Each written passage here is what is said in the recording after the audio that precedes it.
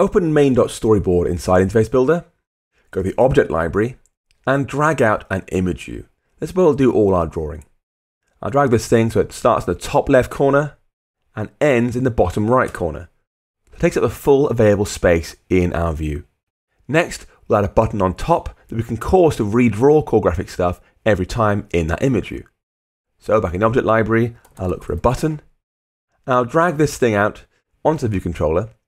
And I'll make sure it's centered like that so it snaps in the middle, but also I want to put it at the bottom. So you see a line appears there. That's the end of our safe area. So it's centered horizontally and bottom against the bottom of the safe area like that. This thing I'll give the title Redraw. Like that. Now we're going to have IB do all the auto layout constraints for us. So I'll go to the editor menu, choose resolve auto layout issues, and under all views in view controller, I'll choose reset to suggested constraints. Like that. And you'll see that our redraw button is aligned to the bottom of the safe area directly and centered X, just like we asked for. And our image view is pinned, trailing, leading, bottom, and top. So it's across the board, filling the whole view. We're going to need to reference that image view in code. So I'll switch to System Editor now. And I'll create an outlet for this thing. Down here, I'll control drag and say you are called image view. And press connect. As for an action for the button, when that's tapped, I'll control drag from redraw down to some space below view did load. I'll call this action redraw tapped. Like that. Now, switch back to the standard editor, open up viewcontrol.swift. Because our UI is done, the rest is all in code. We're going to use a similar code structure to Project 15, a property that we increment through using a switch case to call different methods each time.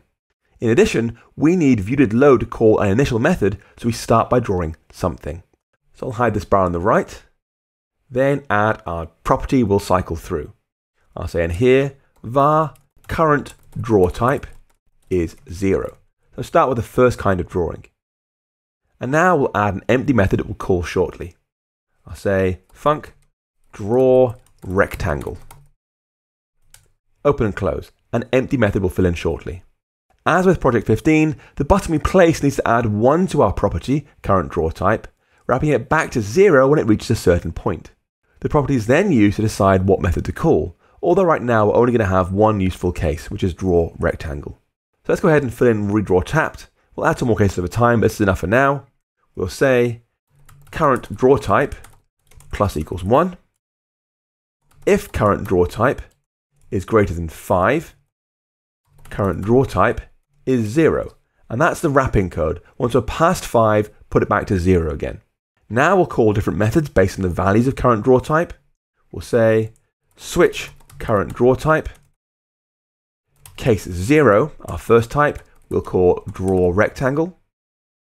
And for all other cases, default, we'll just break out like that. Then end the switch and end that. So right now it'll call draw rectangle and nothing else. The only remaining step to make our sandbox complete is to have viewDidLoad call the draw rectangle method so the screen starts by showing something. So up here in viewDidLoad, I'll go ahead and add a call to draw rectangle like that. Now running up at this point will do very little. I can go up here, choose an iPad Air 3rd generation and press Command R, but it'll do nothing at all because although the UI works, the code does effectively nothing. We're going to fix that by filling in the draw rectangle method, then proceed to add more cases to the switch case block.